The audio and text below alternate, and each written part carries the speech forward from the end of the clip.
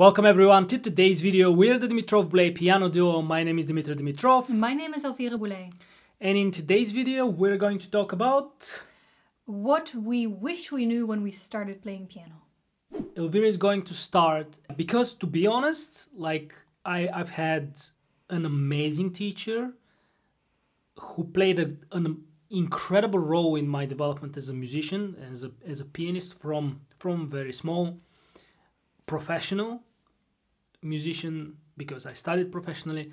So it's very difficult for me to say that there are things that I wish I knew because I was taught really, really well. But that's why I think it would be useful that you start. Yeah.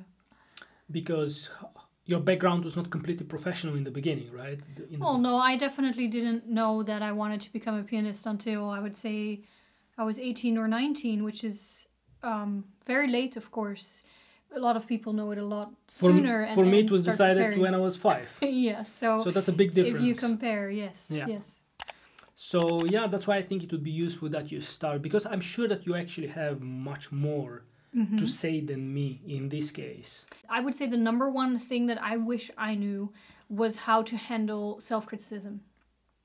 Because that was crippling to me for a very long time, and it sometimes still is, that because I would be what people consider talented, that means like I would hear a lot, right? If I would play piano, I would hear probably more than average. I would hear what's wrong, I would hear that it's too loud, I would hear that it's ugly in my ears. And that already was from a very young age. And I didn't know how to deal with that. So if you hear things that you don't like, it's not necessarily, doesn't have to be negative, right? But if you hear things that you don't like and you don't know how to handle that, it will become negative and it will become crippling. You'll not want to practice. You'll not want to do anything. You will not want to sit behind the piano. And I think that that's the number one thing that I can think about. Self-criticism. Yeah.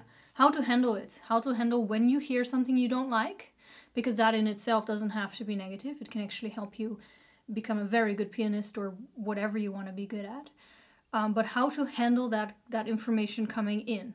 To be honest, that's something interesting that you bring up, because that came more, I became aware more of this later on.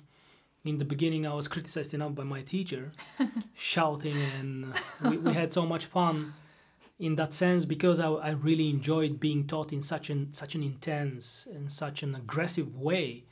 Aggressive in a nice way. He didn't beat me up. So self-criticism, then, when you're criticized so much, when it's asked out of you so much at such a small age, right? You don't think about that much yourself, even though it could have been there. Now that you bring it up, I have no idea, but I became more aware of that later. So I think I agree with Elvira that this is something very important to mention in general, because there is a lot of people actually that have self-criticism, and most of the time people who are self-critical would develop very well, because they hear things, of course they can hear what's good, but usually they are focused on what's not good. And that's actually good in the sense that because you hear that something isn't good, you're going to want to improve that, and you are going to improve because of that. So I think it's a great point.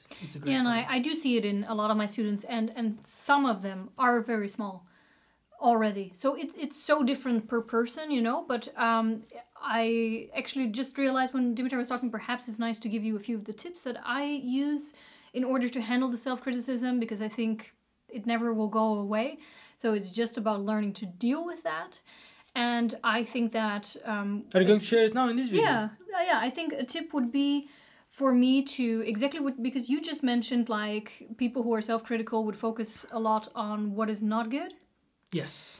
And I think that something that helps me is to say, okay, these things are not good, but with practice they'll be better. So also to not forget that the reason that you know that these things are not good, the fact that you know that these things are not good is a very good thing. Yes. That's because you can praise yourself and say, wow, I actually hear what could be better. That means that I can be better. Yes. Because the alternative is you don't hear anything and you don't know what's going on. So if somebody doesn't tell you, you wouldn't be able to improve that. I so think that's it's a nice great tip. Yeah. Yeah. Yeah. So to recognize that actually the hearing itself of something will enable you is a positive thing, because it will enable you in time to actually make it better. And even if you can't solve it yourself, you can go and ask for help from a teacher, from videos online, whatever your way is. The fact that you hear that something isn't good, that you have self-criticism, is a wonderful thing. So I think the first step would be to encourage that and to know, to recognize that that's a good thing. Yes, and perhaps, like, for example, if it feels very negative for you when you're hearing that it's really not going the way you want, don't forget to mention some things that actually already are going the way you want. So try to balance out that focus, because Dimitar mentioned, like, you'd be more focused, a self-critical person, on the negative. Try to balance it out and mention a few things that went really well. So I think those would be perhaps a few tips on how to handle it, and we can, of course, do a more longer video on it. And what would be your second thing that you wish? So my second thing would be actually realizing that talent is, in my opinion, absolutely meaningless. So I think a lot of attention is given to the fact that if you do something well, a lot of people would focus on calling you talented and emphasizing talent. And I think that I learned so late in life that actually talent is just a load of crap. In comparison, is just very, very small. You can't get anywhere by talent. It doesn't work. In life, you have to have a great work ethic. You have to put in the work, and you have to learn how to put in the work, and that you have to put in the work. And I think that for me would have definitely, I would have loved to have known that a lot sooner. I would have loved to develop that kind of thinking a lot sooner. And I think, I think it's a great point. It's really a load of crap. It's not even a joke. It's just, talent is not going to get you anywhere. Point. Is it my turn? Sure. I thought of one more though, and I think that's because I don't have any. It's a really good one for you also to realize. If you think, what do you want to learn from a professional? When I look back, I wish that I listened better to my teacher. And that's not a joke. That's not me trying to get my students to listen better to me. I mean, that would be wonderful, but it's not a joke, really. Because I think that you just have to really, you will progress the fastest if you have of course a great teacher. That's very important. Make sure you pick, if you are ambitious to get to where you want to be a very good pianist, if you are ambitious for that, no matter if you want to be a very good amateur or a very good professional, pick a really great teacher. But I mean, do what you're paying your teacher to do. Do what he or she says. Well, I'll be honest with you. While Elvira was talking about those things, I'm learning a lot along the way, but I honestly can't say that I don't wish that I knew anything, because just the education that this guy gave me, my teacher gave me, it's just, you can't wish for better. I don't think it's possible to have better. Honestly, it's the thing that the things that I learned from him. I don't wish for anything. I just am happy the way things went, and now I'm learning things that I didn't know then, but I don't care, because it's just, I'm learning them now. And so, no, I don't wish for anything. I wish for you to have a teacher that really provides you with quality, and that really a teacher that, you know, one of the most important things that I would say is teacher that can see what your weak points are, what your weak sides are, and to help you with that. What I can wish for you, to have a teacher that adapts to your tempo of development. Like if you're a little faster, that he goes faster, that he's capable of going faster.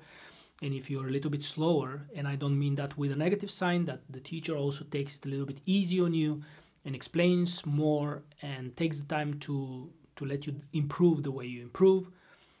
That's what I would say. I personally don't have anything that I wish I knew. Like, I could say I wish I knew a few years earlier than now, a few years back, that I knew that you have to practice slower, that you have to combine and practice in different tempi, that you don't practice only fast, but you practice also in the middle tempo, also in a slow tempo.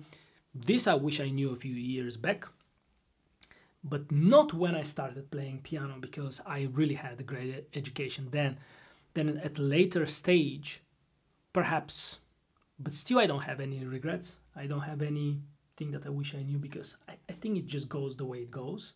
If I have to think of one thing that everybody would wish they knew, something general that I can imagine that could be very good for this video, is how you practice. Yeah. If you know how to practice, you will be able to accomplish anything, be it you're an amateur or an advanced musician or professional or whatever, right? We're not talking about practicing a lot and being very good. We're talking about just knowing how to practice. Even if it is that you want to play pop songs, knowing how to practice is going to get you results.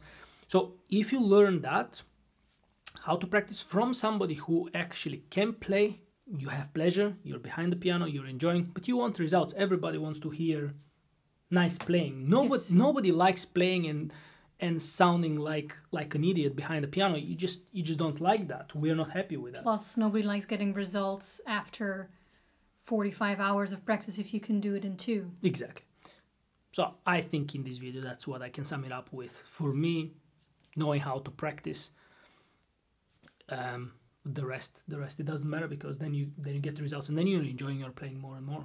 Well, that's very interesting. This was also an interesting video for me, because we usually we discuss our videos beforehand, but now we really didn't know from each other what we were going to say, so it was also very interesting for me.